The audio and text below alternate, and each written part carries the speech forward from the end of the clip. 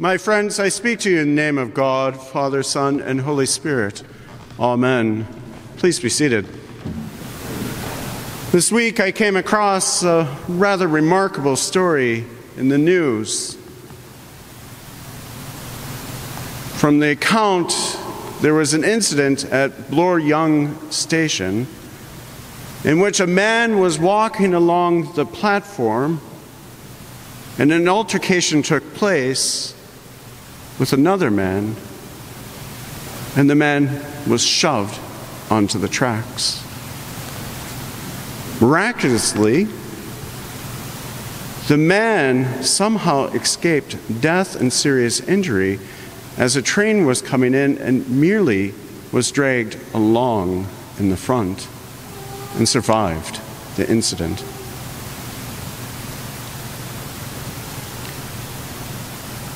I pondered the story and sat in amazement that such a thing could take place. I made the unfortunate decision, however, to go down and read the comments section, which, from what I can gather, one should never actually do on these stories. So I was reading, and many people were saying, "Oh my gosh, this is so great. Look at what God has done for this person." And then there was this comment.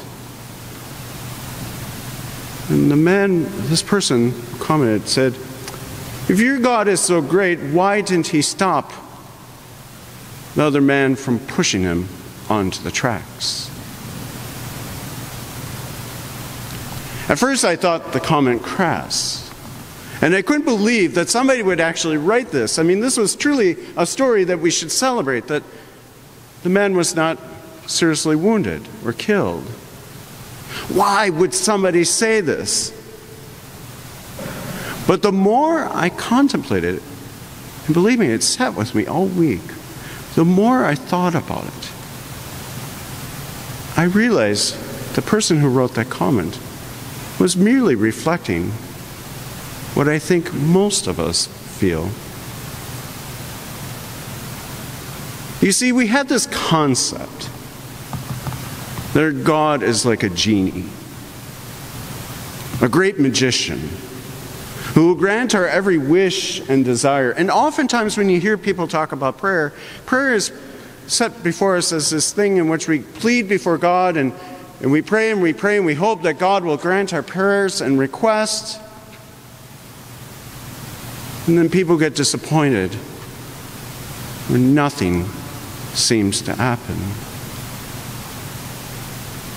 To make matters worse, and you've heard me say this before, we live in a time in which Christianity is presented under the banner of the prosperity gospel, in which we're told one's holiness, one's goodness, is illustrated by one's blessings. That God's favor is upon those who live righteously. The problem is, most of us suffer. Most of us will go through life never having our prayers granted to us.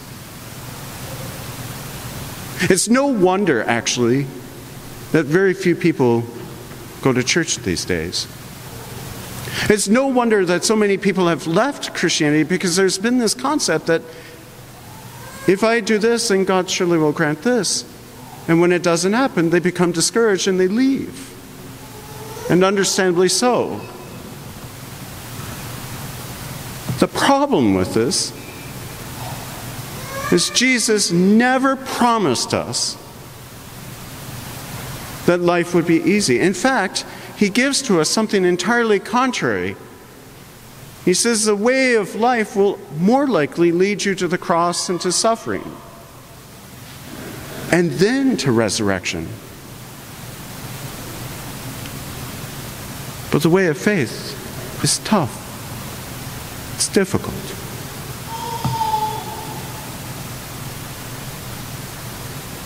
Today we heard probably the two most wonderful stories, or at least my favorite stories from the scriptures, the story of Hannah and Elizabeth. Two women who were shamed for the very fact that they were unable to give birth. Two women who likely felt ostracized by others, and in fact we heard in that first reading that Hannah suffered greatly because she was unable to have child. Yet both of these women persist in praying. They continually go back to God over and over and over again. Yet for years, nothing seems to happen.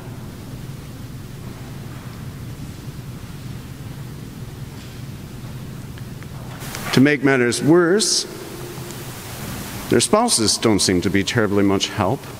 Although Elkanah is entirely sweet to Hannah, he just is perplexed. He doesn't get why she's sad. Zechariah, who was a priest who should have known that God's promises would be fulfilled in time,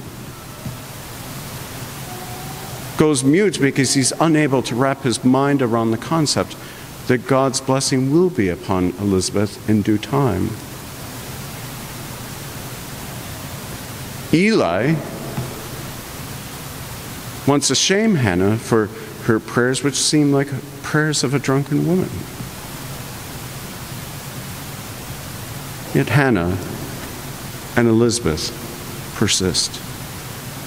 You see, both these women, unlike everybody else, all the ones that should have known the narrative of the Scriptures, these two women believe deep in their hearts that God will ultimately do God's work in due time. And they never relented.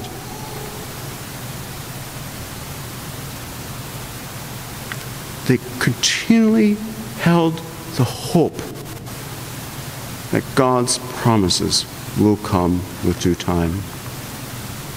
Each woman knew deep in their souls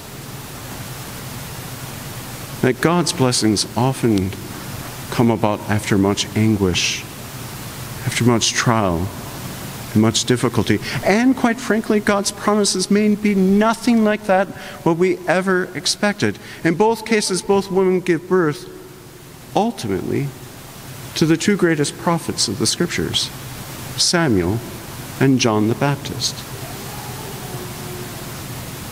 Now, it might be tempting to simply resolve this story by saying, well, look, their blessings came about. They got everything that they wanted. But I don't think this is necessarily the point of these stories. Yes, in due time, the woman's prayers were answered. But that's not the point. The point is that they persisted. They remained steadfast, firm, confident, going back to God. Realistically, most of us will have prayers that will go unanswered in life. Does that necessarily mean God is not listening? I've wrestled with this a lot in my own life. Sometimes I've wondered where God was at. You know, I'm struggling with some issue or going through some trial in my life, and I say to God, where are you? What are you doing in this time? Why don't you answer my prayers here and now?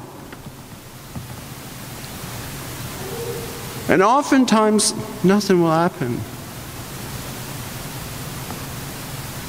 But then, I'll be walking along or I'll be praying, and something will hit me. God was at work in those times. Maybe not doing the thing I wanted God to do, but God was bringing about a new thing. Some of you may know I was a university chaplain, and I used to take students on retreats. And on one of our retreats on prayer, I had the students spend some time reflecting upon their lives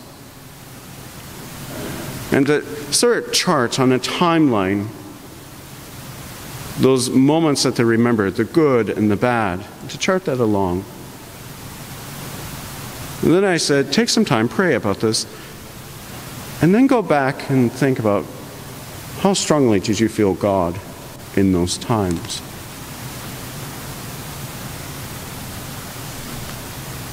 To my surprise, and their surprise as well, the students came back, and the common refrain was, they actually felt God more present in the times of suffering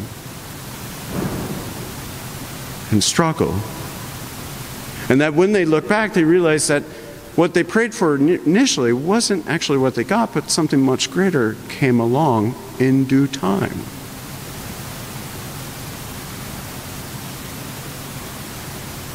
I think that's the lesson here in these texts.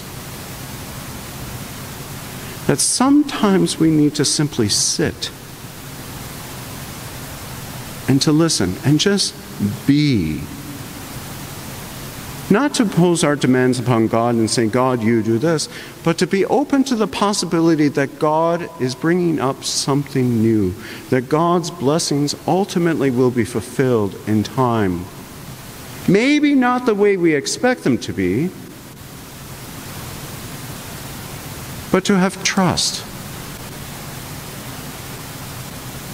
that in this time of birth, there will be struggle, there will be pain, there will be anguish, but there will be blessing.